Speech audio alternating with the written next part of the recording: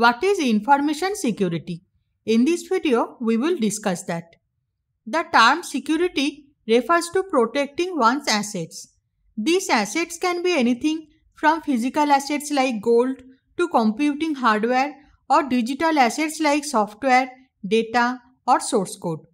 We must protect our assets from unauthorized access, use, disclosure, modification, or destruction.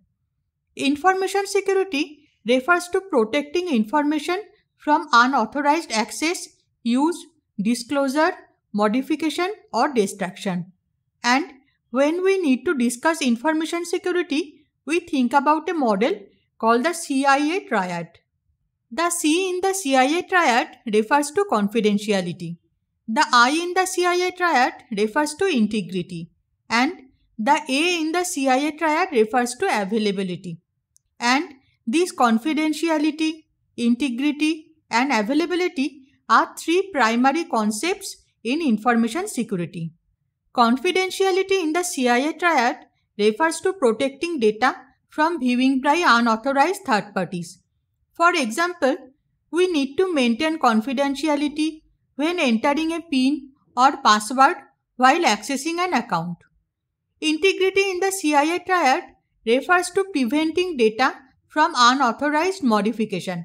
For example, when a sender sends an important message to a recipient, no unauthorized third party should be able to modify the message.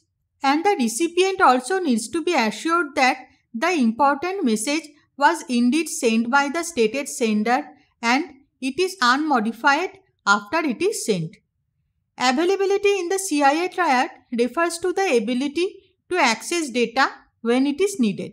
For example, we need to have backup copies of important files so that if the original copies of the files are unavailable for any reason, we can recover the files at any time.